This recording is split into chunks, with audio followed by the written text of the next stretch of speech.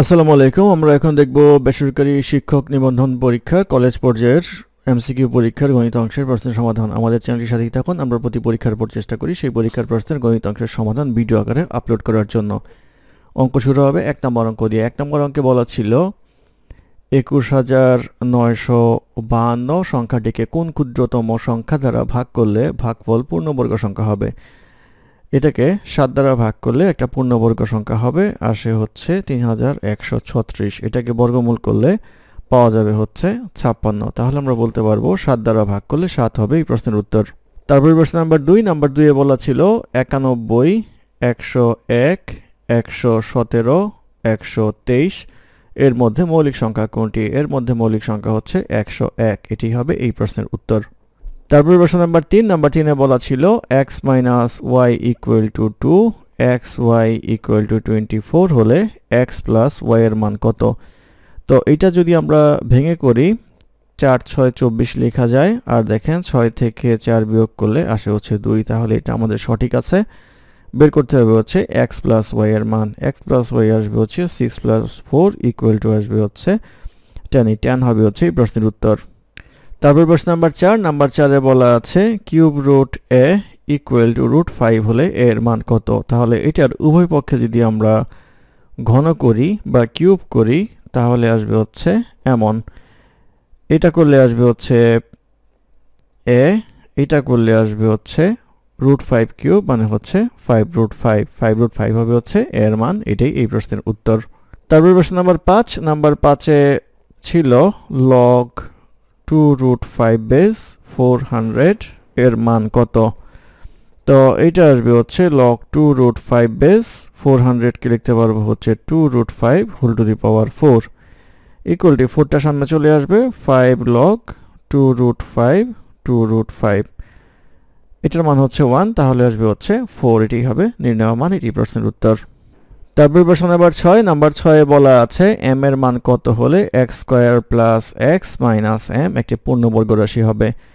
তো এটার যদি নিশ্চয়ক বের করি তাহলে আসবে হচ্ছে b² - 4ac। b² হচ্ছে 1 - 4, এর মান হচ্ছে 1, c এর মান হচ্ছে -m। তাহলে এটা আসে হচ্ছে 1 + 4m। b² - 4ac = আসবে হচ্ছে 0। 0 হলে আমরা বলতে পারবো হচ্ছে 4m = -1, m = আসবে হচ্ছে -1/4। m এর মান -1/4 হলে রাশিটি একটি পূর্ণবর্গ রাশি হবে। তারপর প্রশ্ন নাম্বার 7। নাম্বার 7 এ বলা আছে দুইটি সংখ্যার অনুপাত 3:2 এবং এদের গসাগু 4 হলে সংখ্যা দুটির লসাগু কত। তো একটি সংখ্যা ধরে নেই 3x, একটি সংখ্যা ধরে নেই হচ্ছে 2x। তাহলে এর গসাগু হবে হচ্ছে x। প্রশ্নে দেওয়া আছে গসাগু হচ্ছে 4 আর এটা লসাগু বের করলে আসবে হচ্ছে 6x। তো 6x = 6 × 4 = আসবে হচ্ছে 24, অর্থাৎ লসাগু হবে হচ্ছে 24। এটি এই প্রশ্নের উত্তর। তারপরে প্রশ্ন নাম্বার 8। 8 এ বলা আছে ABC ক্রমিক সমানুপাতি হলে নিচের কোনটি সঠিক। তো ক্রমিক সমানুপাতি হলে আমরা লিখতে পারবো a/b = b/c বা b² = ac। এই b² = ac হবে হচ্ছে এই প্রশ্নের উত্তর। তারপর প্রশ্ন নাম্বার 9। নাম্বার 9 এ বলা আছে একটি খুঁটির দৈর্ঘ্য 20 মিটার, এর ছায়ার দৈর্ঘ্য কত মিটার হলে উন্নতি কোণ 45 ডিগ্রি হবে। তো আমরা যদি হিসাব করি তাহলে এমন আসবে, এটা 45 ডিগ্রি, এটা 45 ডিগ্রি। যদি দুইটা 45 ডিগ্রি হয় এই বাহু আর এই বাহু সমান। আর এখানে বলা হচ্ছে দৈর্ঘ্য হচ্ছে 20 মিটার। যেহেতু এই বাহু সমান তাহলে ছায়ার দৈর্ঘ্য হবে হচ্ছে 20 মিটার। তো ছায়ার দৈর্ঘ্য 20 মিটার, এটি হবে এই প্রশ্নের উত্তর। তারপর প্রশ্ন নাম্বার 10। নাম্বার 10 এ বলা আছে একজন মাঝি দাঁড় বেয়ে 15 কিলোমিটার যেতে এবং সেখান থেকে ফিরে আসতে 4 ঘন্টা সময় লাগে। সে স্রোতের অনুকূলে যতক্ষণে 5 কিলোমিটার যায়, স্রোতের প্রতিকূলে ততক্ষণে 3 কিলোমিটার যায়। স্রোতের বেগ কত। তো আমরা ধরে নেই স্রোতের অনুকূলে x ঘন্টায় যায় 5 কিলোমিটার। তাহলে গতিবেগটা আসবে হচ্ছে 5/x কিলোমিটার/ঘন্টা। আর প্রতিকূলে x ঘন্টায় যায় 3 কিলোমিটার। তাহলে গতিবেগটা আসবে হচ্ছে 3/x।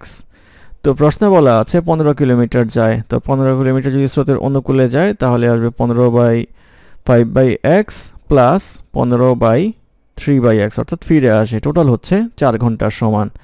বা এটা ক্যালকুলেশন করলে পাওয়া যাবে 45x + 75x divided by 15 equals to 4, বা এখান থেকে ক্যালকুলেশন করলে x equal to আসবে হচ্ছে 1/2। এখন কথা হচ্ছে স্রোতের অনুকূলে যেই গতিবেগটা আসে সেটা হচ্ছে যদি আমরা বোট প্লাস স্ট্রিম ধরি আসবে হচ্ছে 5/x, আর বোট মাইনাস স্ট্রিম ধরি তাহলে আসবে হচ্ছে 3/x। এই দুইটা সমীকরণ যদি আমরা বিয়োগ করি তাহলে 2s equal to আসবে হচ্ছে 5/x minus 3/x equals to আসবে হচ্ছে 2/x। s equal to পাওয়া যাবে হচ্ছে এই 2 নিচে চলে আসবে 1/x, আর x এর মান বের করেছে হচ্ছে 1/2, তাহলে 1/2 equal to আসবে হচ্ছে 2, অর্থাৎ স্রোতের বেগ হবে হচ্ছে 2। এটি হবে এই প্রশ্নের উত্তর। তারপর প্রশ্ন নাম্বার 11। নাম্বার 11তে বলা আছে একটি দ্রব্য x% ক্ষতিতে বিক্রয় করলে যে মূল্য পাওয়া যায় 3x% লাভে বিক্রয় করলে তার চেয়ে 18x টাকা বেশি পাওয়া যায়, দ্রব্যটির ক্রয় মূল্য কত? তো আমাদের এখানে বলা হচ্ছে x% ক্ষতি হয় আর লাভ হলে হয় হচ্ছে 3x% লাভ হয়, তাহলে সব মিলিয়ে আমাদের ডিফারেন্সটা হচ্ছে 4x%। এই 4x% এর সমান হচ্ছে 18x, তাহলে 100% এর সমান কত সেটা বের করতে হবে। Divide by 4x into 100 equal to পাওয়া যাবে হচ্ছে আমাদের 450 টাকা। 450 টাকা হবে হচ্ছে এই প্রশ্নের উত্তর। তারপর প্রশ্ন নম্বর 12। নম্বর 12তে বলা আছে 4% হার মুনাফায় কোনো টাকার 2 বছরের সরল মুনাফা ও চক্রবৃদ্ধি মুনাফার পার্থক্য 1 টাকা হলে আসল কত? তো সরল মুনাফা এবং চক্রবৃদ্ধি মুনাফার পার্থক্য সূত্র হচ্ছে p into r/100 whole square. এখানে দেওয়া আছে পার্থক্যটা হচ্ছে 1 টাকা, বা এখান থেকে করলে p ইকুয়াল টু r হচ্ছে 400 হোল স্কোয়ার ইকুয়াল টু 1, বা p 1/25 স্কোয়ার ইকুয়াল টু 1, বা p ইকুয়াল টু আসবে হচ্ছে 625 হবে মূলধন। এটি হবে প্রশ্নের উত্তর। তারপর প্রশ্ন নাম্বার 13। নাম্বার 13তে বলা আছে একটি আয়তাকার ঘরের মেঝের ক্ষেত্রফল 192 বর্গমিটার, মেঝের দৈর্ঘ্য 4 মিটার কমালে এবং প্রস্থ 4 মিটার বাড়ালে ক্ষেত্রফল অপরিবর্তিত থাকে, মেঝের দৈর্ঘ্য কত? তো আমরা ধরে নেই মেঝের দৈর্ঘ্য হচ্ছে x, প্রস্থ হচ্ছে y, আর 4 মিটার কমালে x - 4, আর ওটা 4 মিটার বাড়ালে হবে হচ্ছে y + 4 ইকুয়াল টু আসবে হচ্ছে ক্ষেত্রফল অপরিবর্তিত থাকে xy, বা এটা ক্যালকুলেশন করলে আসবে হচ্ছে xy - 4y plus 4x - 16 equal to xy, বা 4x - 4y - 16 ইকুয়াল টু 0, বা x - y ইকুয়াল টু আসবে হচ্ছে 4। তো x - y ইকুয়াল টু 4 আর ক্ষেত্রফল xy দেওয়া আছে হচ্ছে 192। তো এটা যদি আমরা মিডল টার্মের মতো করার চেষ্টা করি তাহলে 16 আর 12 গুণ করলে আসবে হচ্ছে 192, যেটা হচ্ছে বিয়োগ করলে 4 এর সমান হয়, তাহলে একটা 16 একটা 12। আমাদের জিজ্ঞাসা করা হয়েছে দৈর্ঘ্য কত, অবশ্যই বড়টা দৈর্ঘ্য হিসেবে ধরবো আমরা, তাহলে 16 মিটার হবে হচ্ছে দৈর্ঘ্য। এটি প্রশ্নের উত্তর। তারপর প্রশ্ন নাম্বার 14। নাম্বার 14তে বলা আছে একটি ত্রিভুজের ভূমি তার উচ্চতার দ্বিগুণ অপেক্ষা 6 সেন্টিমিটার বেশি, ত্রিভুজটির ক্ষেত্রফল 810 বর্গ সেন্টিমিটার হলে তার উচ্চতা কত? তো আমরা ধরে নিই হচ্ছে উচ্চতা ইকুয়াল টু x, আর তাহলে ভূমি ইকুয়াল টু আসবে দ্বিগুণের চেয়ে 6 বেশি 2x + 6, তাহলে ক্ষেত্রফল হচ্ছে হাফ ইন্টু ভূমি ইন্টু উচ্চতা, উচ্চতা হচ্ছে x, এটা ইকুয়াল টু আসবে হচ্ছে 810, বা 1/2 যদি 2 কমন নেই তাহলে আসবে x + 3 into x equal to 810, বা এটা কাটা গুণ করলে আসবে হচ্ছে x square plus 3x - 810 equal to 0, বা এটা মিডল টার্ম করলে পাওয়া যাবে 27 এবং 30, x square plus 30x - 27x - 810 equal to 0, বা x কমন নিলে x + 30 - 27 কমন নিলে x + 30 ইকুয়াল টু 0, বা x + 30 into x - 27 equal to 0। অতএব x + 30 ইকুয়াল টু 0, বা x ইকুয়াল টু আসবে হচ্ছে -30, আবার x - 27 equal to 0, x equal to আসবে হচ্ছে 27। তো ঋণাত্মক মান গ্রহণযোগ্য নয়, সেই ক্ষেত্রে x ইকুয়াল টু 27, অর্থাৎ উচ্চতা হবে হচ্ছে 27 সেন্টিমিটার। এটি হবে প্রশ্নের উত্তর। তারপর প্রশ্ন নম্বর 15। নম্বর 15তে বলা আছে একটি সমদ্বিবাহু ত্রিভুজের সমান বাহু দুইটির প্রত্যেকটি 5 একক এবং ভূমি 6 একক হলে ক্ষেত্রফল কত? আমরা জানি সমদ্বিবাহু ত্রিভুজের সূত্র হচ্ছে b/4 √4a² - b²। তো এখানে b হচ্ছে ভূমি, তাহলে ভূমি এখানে দেওয়া আছে হচ্ছে 6/4 √4a²।